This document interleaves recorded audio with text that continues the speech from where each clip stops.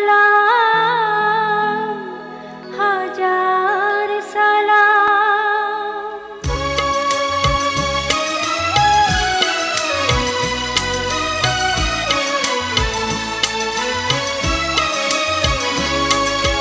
সালাম সালাম হাজার সালাম সকল শহীদ চরণে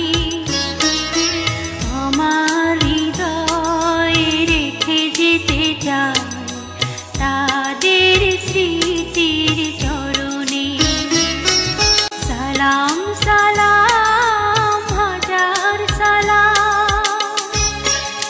আমার নাম মজিবুর রহমান মিলন, বাবা কাজী আব্দুল গনি মৃত, মা খুদিজা বেগম উনিও মৃত। গ্রামের বাড়ি কুমিল্লা শহরে চাঁদপুর। 1960 সনে আমি মেট্রিক পাস করার পরে আমি ঢাকাতে চাকরি নেই আহমদ ভবানী টেক্সটাইল মিলে। সেখানে খেলোয়াড় হিসেবে চাকরি নেই, পরে খেলোয়াড় হিসাবে আবার রেলওয়েতে জয়েন করি 1964 সনে। থাকতাম পলো গ্রাউন্ড প্যাভিলিয়নে, ওটা ছিল আমাদের খেলোয়াড় আবাস। রেলের যত ভালো ভালো প্লেয়ার আছে, জাতীয় প্লেয়ার আছে, সবাই ওই রুমে থাকতেন, তাদের সাথে আমি থাকতাম।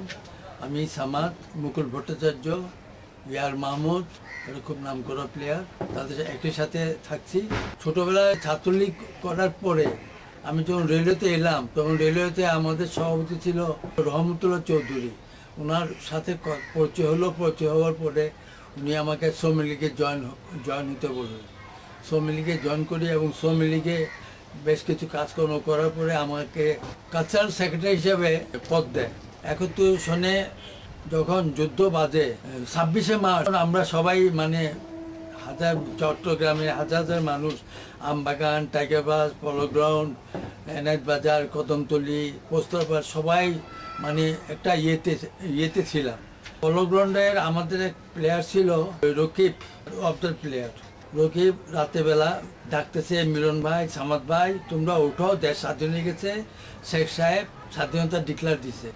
আমরা লাফিয়ে উঠছি। ওঠার পর দেখি যে আমাদের পিছনে তখন রাস্তা ছিল, পোস্টারবাদে পিছনে একটা রাস্তা ছিল রেল লাইনের পাশে, মাঠের ভিতরে ভাঙা ছিল, ওই ভাঙা দিয়ে মাঠের ভিতর দিয়ে, এবং ওই তখন পলো গ্রাউন্ডের উপরে একটা রাস্তা ছিল, একটা, এখন তো আপ ডাউন করতে একটা রাস্তা ছিল। হাজার হাজার মানুষ যাইতেছে, হাজার হাজার মানুষ যাইতেছে ওখানে। পরে আমি সামাদ দুজনই দৌড়ে গেলাম আমি ওদের সাথে, যে আমরা ছাত্রলীগ করেছি এবং ওখানকার প্রায় স্থানীয় খেলোয়াড় শ্রমিক লীগ করি। আমরা সব কিছু ডিঙিয়ে জৌরমত চৌধুরী সাহেবের কাছে গেলাম। জৌরমত চৌধুরী সাহেব তখন ওখানে বসা, এখন নিরুপায় হয়ে আছে। ওখানে দেখলাম জাহাঙ্গীর চৌধুরী, আশরাফ খান, আওয়ামী লীগের এককাল ছাত্রলীগের বিপি আশরাফ খান, মান্নান ভাই, আরও অন্যান্য লোক ছিল। ওরা হাজার হাজার লোক ওখানে গেছে। আমরা গিয়ে ওঠার পরে তখন দেখি যে অনেক আর্মি, অনেক পুলিশ জায়গা পড়া, কেউ খালি গায়ে, কেউ গেঞ্জি গায়ে দিয়ে দৌড়েই গেছে, গিয়ে বলতেছে, চৌধুরী সাহেব আমরা আর্মির লোক, আমরা পুলিশের লোক, আমরা অস্ত্র চালাতে জানি, আমাদের অস্ত্র দেন, আমরা যুদ্ধ করব। তোমার জৌরমত চৌধুরী সাহেব উনিও আমাদের মানে সবাইকে বললো যে এক কাজ করো, যার কাছে অস্ত্র আছে সে অস্ত্র আমার কাছে জমা দাও এবং অস্ত্র লুট করো। আমাদের ভিতরে একটা দল ছিল, সেই দলের ভিতরে এনায়েত বাজারের কমিশনার মালিক, মালিক বোধহয় এখন ওই হালি শহরের কমিশনার বোধ হয় সিদ্দিক ভাই, জাহাঙ্গীর চৌধুরী, কদমতলি, একটা জুট হয়ে আমরা অস্ত্র লুট করতে গেলাম। ওই সিটি কলেজে ওখানে কিছু দোকান ছিল, ওখানে তালা তোলা ভেঙে ওগুলা নিয়ে আমরা আবার গেলাম ট্রাক আনতে। সিদ্দিক ভাই নিজে ড্রাইভিং জানে, আমি সিদ্দিক ভাই, তারপরে পোস্টার পাড়ে ছিল ইকবাল চৌধুরী, আসমা খাতুনের মেয়ে ছেলে, ও ভালো একজন আর্টিস্ট, ঢাকায় মগবাজার থাকে। আমরা সবাই চলে গেলাম কোর্টের ওদিকে, ফকিরহাটাতে ওখানে গেলাম। ওখান থেকে তারপর ট্রাক একটা নিলাম, একটা ট্রাক সিদ্দিক ভাই নিয়ে চালিয়ে আসতেছি। আমরা আসতেছি আগ্রাবাদ, রেডিও স্টেশন আছে, রেডিও স্টেশনের উপর দিয়ে। তখন একটা বুড়া লোক এইভাবে হাঁটতেছে, একটা বুড়া লোক বলতেছে যে বাবা তোমরা এদিক দিয়ে যেও না, এখানে ওই পাকিস্তান বাহিনী ওই ছাদের মধ্যে মেশিন গান ফিট করছে, যে যাবে তাদের মেরে ফেলবে। তখন আল্লাহ আমাদের বাঁচালো, আমরা ঘুরে আবার ওদিক দিয়ে ওই সদরঘাটের ওদিক দিয়ে ঘুরে তারপর জৌরম চৌধুরী সব কাছে এলাম। দীর্ঘদিন চিরাং ছিলাম, তারপরে বিভিন্ন জায়গাতে পালাই পালাই থাকছি। কদমতলী, মোত্তারপুর পালাই ছিলাম। আমার বোন ছিল রেলওয়ে অফিসার, বোনের জামাই শওকত আলী, ওনার এখানে আশ্রয় নিলাম। স্টেশন রোড, বিভিন্ন জায়গায় পালাই পালাই। আবার ওই আসমা খাতুন গার্লস স্কুল আছে, ওনার বাড়িতেও বেশ কয়েকদিন পালিয়েছিলাম। মে মাসের 10 তারিখে আমি এখান থেকে চলে গেলাম কুমিল্লা চলে গেলাম। কুমিল্লা প্রথম খবর পেলাম, আমরা 7 ভাই ছিলাম। 7 ভাইয়ের ভিতরে শুনলাম যে আমার সব ভাইগুলারে মেরে ফেলছে। দিগম্বরীতলা আমার চাচার বাড়ি, ওনার এখানে প্রথম গেলাম। যাওয়ার পরে শুনতে পাইলাম যে না, আল্লাহর রহমতে কোনো ভাই মারা যায়নি, তবে আমার 2 ভাই ইন্ডিয়াতে চলে গেছে। একটা মোশাররফ হোসেন আর একটা হলো আহাত। আরেক ভাই ছিল মাহবুব রহমান মোহন, আওয়ামী লীগের নেতা, কুমিল্লা ছাত্রলীগের কোনো এক সময় নাম করা লোক ছিল। আফজল খান আছে, যে আফজল খানের সাথেই চলাফেরা করতো। ও ওই চাচার এখানে পালেই আছে। মোশাররফ হোসেন মোশন, সে মুক্তিযোদ্ধা। আমি তার সাথে ইন্ডিয়াতে গেছি, সে আমার অনেক কষ্ট করে ইন্ডিয়া নিয়ে গেছে। আমি চলে গেলাম মতিনগর ক্যাম্পে। 15 দিনের মতো অস্ত্র ট্রেনিং দিছি। অস্ত্র ট্রেনিং দেওয়ার পরে আবার আমাদেরকে পাঠিয়ে দিল কুমিল্লা পাঠাবার পরে আমাদের সাথে ছিল কমিশনার মুকুটটুলির ফটো, এক্স কমিশনার, ভালো নামটা আমি ঠিক মনে নাই, ফটো বললে সবাই চিনবে। মুকুটটুলি বাড়ি, আবু সেও মুকুটটুলি। তারপরে রাজনীতি বাচ্চু ভাই।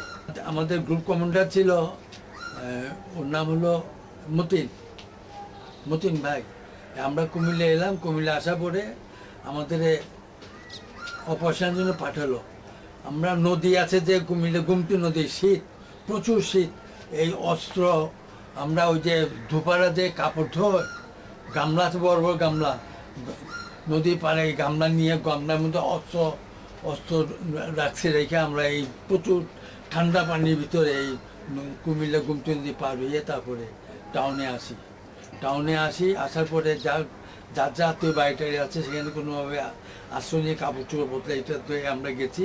যাওয়ার পরে আমরা একটা অপারেশন করলাম। কুমিল্লা মেডিকেল কলেজ হসপিটাল আছে যে ওই এলাকাটার নামটা আমি জানি। আমি কুমিল্লা তো বেশি কম থাকছি, আমি তো লেখাপড়া করছি ময়মনসিংহ, ঢাকা, চাকরি করছি চিটাগাঙে অনেক দিন ধরে আছি। তো মেডিকেল কলেজ হসপিটালে এখানে একটা জায়গার মধ্যে ওখানে আমরা একটা অপারেশন গেছি। ওখানে কুমিল্লার ওসি সাহেব উনি দল নিয়ে ওখানে গেছে। যাওয়ার পরে আমরা চারদিক দিয়ে ঘেরো করে ওসিকে আটকেছি। ওসিতে সমস্ত খোঁজ খবর নিয়ে ওসিতে কী করছে, মাইরে ফেলছে করছে, ওই সাথে যারা নিয়ে গেছে বলতে পারি না। আবার আমাদের দিল নতুন ক্যান্টনমেন্ট বানিয়েছে চাঁদপুর এখানে, মানে ওই আর্টিলারি হিসাবে অন্যান্য মুক্তিযোদ্ধা, কয়েকশো মুক্তিযোদ্ধারা গিয়ে ওখানে আক্রমণ করে তাদেরকে পরাস্ত করছি। কিছু মারা গেছে, কিছু পালিয়ে গেছে। ওই জায়গাটা আমরা দখল করলাম। কুমিল্লা ওই সুনামুড়ার এখানে এরকম গর্তের ভিতরে আমরা পালাই থাকি। এটা বটগাছ 12টা গর্ত আছে, গর্তের ভিতরে আমরা রাতেরবেলা পালাই থাকি। বিড়ি সিট খাওয়া তো নিষেধ, ওই যদি কিছু খাই ওই গর্তেতেই খাই। তারপরে কোনো আত্মীয় স্বজনের বাড়িতে খাওয়া দাওয়া নিষেধ, বিড়ি সিগারেট খাওয়া নিষেধ। তা আমরা ওখানে আছি। ছোটো ছেলে, একটা ছেলের নাম আমার মনে আছে, 4-5টা ছেলে, একটা ছেলের নাম আমার মনে আছে ফজলু। তখন বয়স বোধ হয় 10-12 বছর বয়স হবে। ওরা ওখানে গুলি খেলতেছে, কিন্তু এরা কিন্তু সব ট্রেনিংপ্রাপ্ত মুক্তিযোদ্ধা, এই সবগুলো ছেলেই। ওরা ওখানে গুলি খেলতেছে। পাকিস্তানি এক মেজর নসরুল্লাহ খান, ইন্টেলিজেন্ট ব্রাঞ্চের মেজর নসরুল্লাহ খান, উনি ওই চাটগিয়াতের মতন জামার উপরে লুঙ্গি পরে ভোরবেলা ভোর তখন কত হবে 6টা 6:30 হবে, উনি ওই নদীর পাড় দিয়ে হাঁটতেছে। ওই নদীর পাড়ে কিন্তু ব্যাংকার কাটছে পাকিস্তান বাহিনী, ওই পারে ব্যাংকার করছে। উনি এই পারে আসছে, এই পারে এসে হাঁটতে যখন এখানে আসছে, ওই ছেলেরা গুলি খেলতেছে। এই ছেলেরা করছে কি, কাছে যখন আসে তখন এই প্রত্যেকে রিভলভার বাইক করে হ্যান্ডসাপ করে যখন আওয়াজ দিয়েছে তখন আমরা বেরিয়ে আসতে এসে ওনাকে আটকে ফেললাম। উনি বললো যে আমি নিজের পরিচয়টা দিল, বাবা আমি আর্মি অফিসার, আমাকে তোমরা মেরো না, আমাকে কিছু জিজ্ঞেস করার থাকলে তোমরা আমাকে জিজ্ঞেস করতে পারো। বললো যে আমি ইন্টেলিজেন্স ব্রাঞ্চের মেজর নসরুল্লাহ খান আমার নাম, আমি কুমিল্লা ক্যান্টনমেন্টে আছি, অমুক জায়গাতে আমার ডিউটি আছে, সেখান থেকে আমি এখানে আসছি। তোমাদের আমি অনুবীক্ষণ যন্ত্রে দেখছি ছোট ছোট বাচ্চা ছেলে গুলি খেলতেছো, কিন্তু আমি ওটারে মানে একটা সৌন্দর্য চোখে নেই সৌন্দর্য চোখে নেই কিন্তু আজকে তোমাদের হাতে আমি ধরা পড়লাম, তোমরা সাথে সাথে চোখ বেঁধে ফেলছে।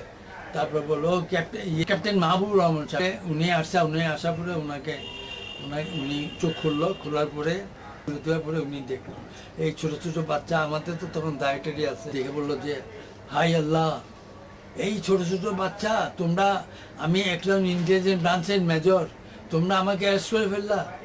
তারপর উনি বললেন যে ক্যাপ্টেন বললেন যে দেখেন, আপনার এই দেশ স্বাধীন হয়ে যাবে, এই দেশ পাক বাহিনী রাখতে পারবে না। এই বাচ্চা ছেলে মুক্তিযোদ্ধা ইন্টেলিজেন্স ব্রাঞ্চের মেজরকে অ্যারেস্ট করে ফেলছে ক্যাপ্টেন মাহবুব রহমান সাহেব। পরে উনি আগরতলা পাঠিয়ে দিল। আমরা কুমিল্লায় আসছি, আসার পরে ওই রাজাকার বদর বাহিনী কতগুলো ছিল, চোখ বাজার এগুলো ধরে আইনে কিছুকে মারছে।